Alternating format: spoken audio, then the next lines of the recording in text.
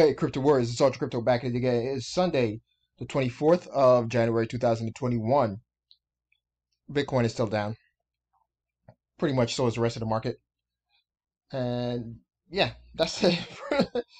That's all I can say. A lot of red squiggly lines on this 7-day side, as you can see. ETH is up though, still 15% for the past 24 hours and 3% for the week. Chainlink is up 18% for the week. And that's pretty much it in the top 10. Let's get into it.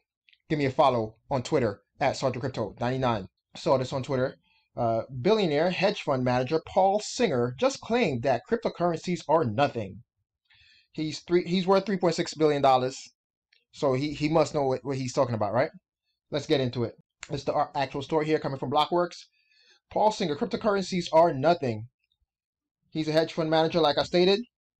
And he knows a lot about, managing money, things of that nature, but he have no idea about cryptocurrency.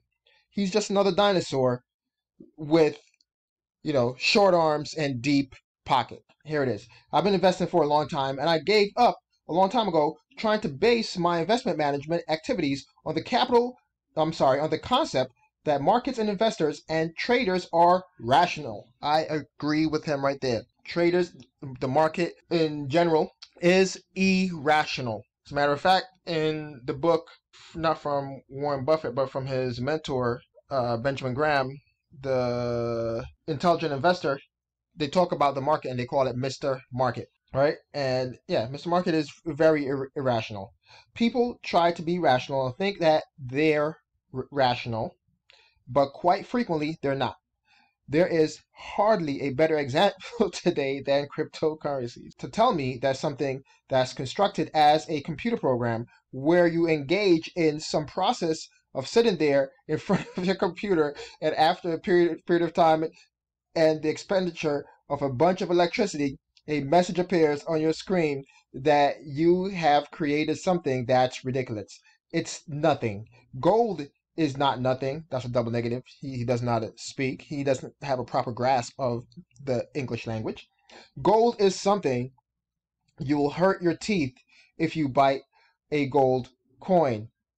He obviously doesn't understand. He's a type of investor like Warren Buffett, where they get in on the wave 10 years later.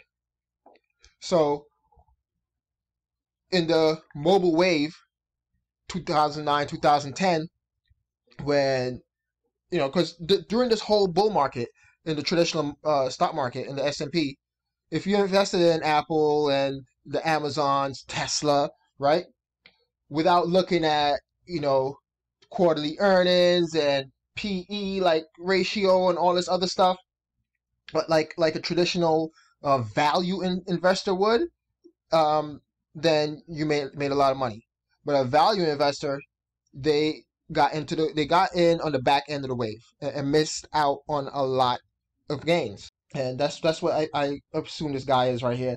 He's more of a value investor, and he doesn't understand tech. He doesn't understand it. But just because you don't understand something doesn't mean that it's not something of value. No institution can meet their goals by owning those bonds. He's talking about bonds here. Let me see. Singer spoke about the drop and talking about bonds. Now, they're no longer a hedge against equity portfolios, he said.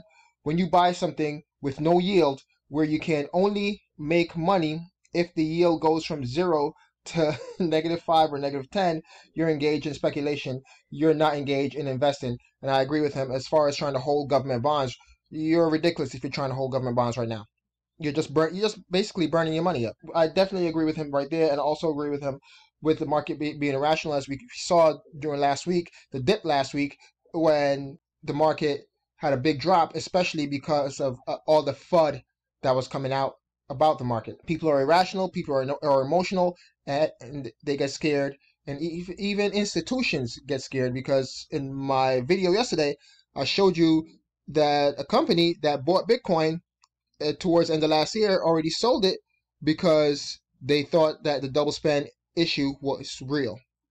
Once you have people's emotions involved, people, they get scared and they get irrational. Also, with this guy, this dinosaur with short arms and deep pockets, he doesn't understand Bitcoin. He does not understand technology, because Bitcoin still works. If I want to send money anywhere in the world to anyone, you can't stop me. As long as they have a Bitcoin wallet and they have the fund, or I'm sorry, I have the funds, I can send it to them without the necessary intermediaries of a bank or some third-party entity like a Western Union or something like that, right? Next, JP Morgan offers 3 reasons investors should consider Bitcoin despite its unconventional and highly volatile nature. What a turnaround, right? What a turnaround. Yo, we keep receipts around here, man. We keep receipts around here from the time Jamie Dimon was spitting his poison to now they're all of a sudden crypto experts over there at JP Morgan, right? Well, let's just get into this article and dig a little deeper. This is coming from the Daily Hodl.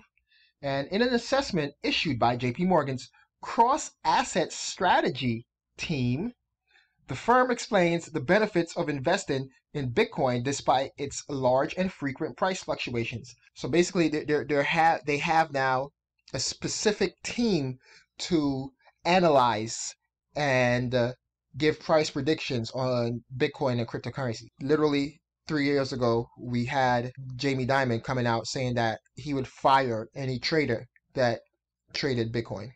Crazy. Economist and crypto trader Alex Kruger shared the document on Twitter. In it, the banking firm highlights overall favorable market conditions, the diminishing returns of bonds and conventional hedges, and Bitcoin's unconventional platform as factors that make the asset worth enduring high volatility. Like, the volatility of Bitcoin is not a bug. It is a function of the protocol. It is so volatile because of the really it's because of the volatility of the US dollar. Because 1 Bitcoin still equals to 1 Bitcoin. At the end of the day, 1 Bitcoin is equal to 1 Bitcoin. The reason why the price is jumping so much is because of the volatility of the US dollar. So again, it is a function of the protocol, all right? Why bother considering an unconventional and high volatility hedge? 3 reasons. Equity and credit valuations look record rich for a very young business cycle. Conventional hedges like DM bonds barely serve as insurance when US 10-year rates are near 1%, because that 1% is so amazing, an amazing return that you're going to get if you buy bonds. Some as yet unseen shocks, materially higher inflations is coming, economically debilitating cyber attacks, or climate catastrophe could favor an asset that operates outside conventional channels. We're starting to see that narrative change, and JP Morgan is trying to come into the space as if they are experts when we know that they're really not for this. All right, they're just a bunch of, again, dinos, bunch of snakes trying to come in and pretend that, you know, they are here for the good of the community. JP Morgan's release comes as Bitcoin is showcasing its trademark volatility. Asset is down nearly 11% on the day and 20% on the week as of this writing. So yeah, we're starting to see the narrative change. Eventually, this dinosaur over here will change his tune as well. And if he doesn't, who cares? This is crypto. We don't care about what those dinosaurs say. Let's discuss it in the comment section below. Smash that like, hit that subscribe button and notification bell to get notified when I upload new videos. This is Sgt.Crypto and I'm out. Peace.